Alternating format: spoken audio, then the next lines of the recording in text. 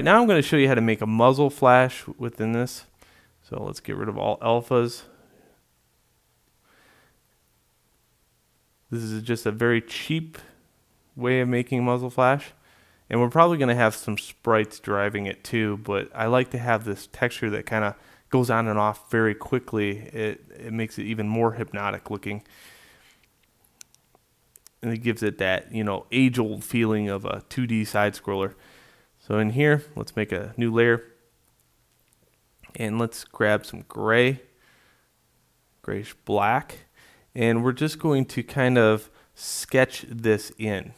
And I want to sketch it in using the opacity and flow down a little bit. So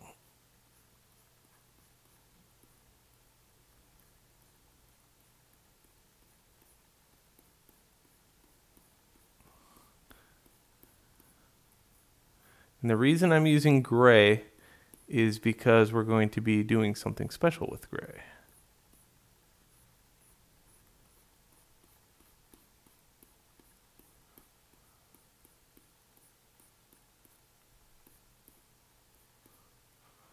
You can put these little hints out here if you want to. You can make your muzzle flash as epic as you want. Just showing you the basics.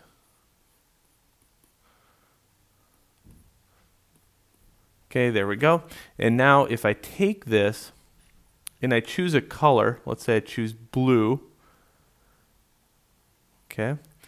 And I'm going to choose a darker blue. Right around here, like bluish turquoise. And then change this to linear dodge add.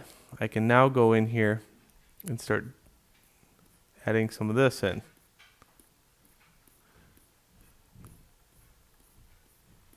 And what this does, it makes a very contrasty look over the top of gray. There has to be a color here, however, or it's going to look like that. Okay, so we keep going at it.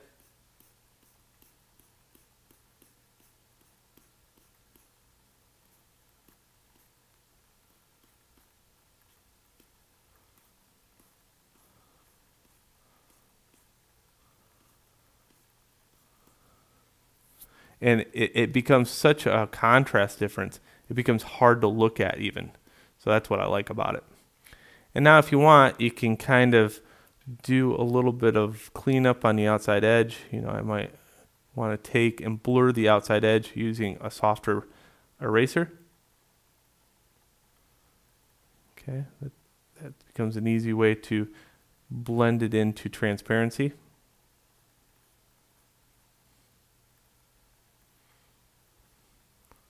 But you want to leave a little bit of black out there for the fact that, you know, that it's going to have a little bit of smoke coming out of the chamber too. Also, we have to find the center of this document. To do that, I'm going to try to eyeball it at first, but there is a snap feature in here. Let's snap. And remember, I put the X right in the center. So that means if I just snap this by turning everything off and then going in here, I can feel the snap right there. So now I know that this needs to come down just a little bit using the move tool, and that's where X should be. All right. Okay, now all we do is have to make an alpha out of that. So command, click on the area, and go into alpha and make a new alpha. And you can look at this alpha and you can see that it's nice. It's got the 50% mark on there where everything is white. It's perfectly transparent. Everything gray is a little bit semi-transparent. Okay, good. So I'm going to save this as muzzle flash.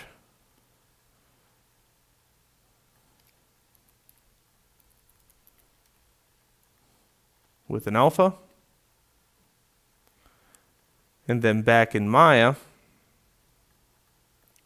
I could bring in that muzzle flash right here.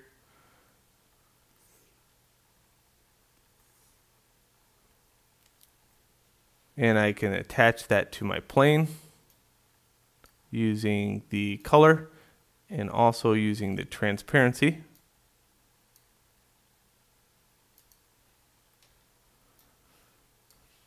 And you can see that it's it's missing something because remember I made these planes based upon the transform of these.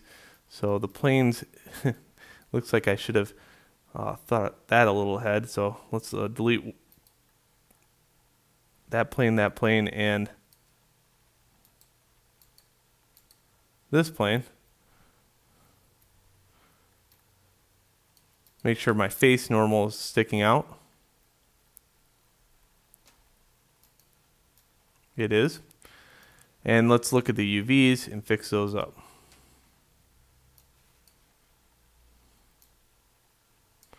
Also, I can make this perfectly centered now that I've done it here instead of done it after the fact. So that's a good thing, I guess.